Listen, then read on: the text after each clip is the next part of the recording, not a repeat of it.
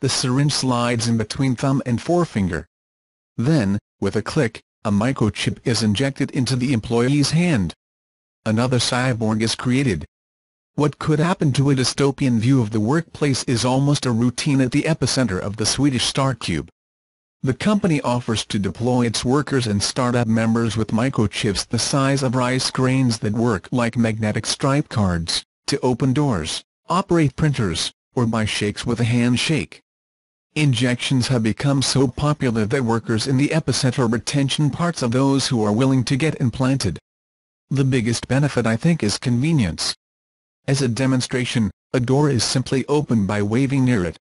It basically replaces a lot of things you have, other communication devices, whether it's credit cards or keys.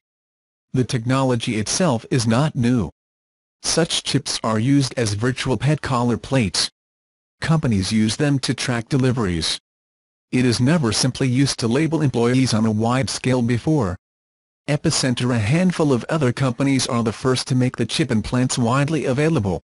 And as with most new technologies, it raises issues of security and privacy.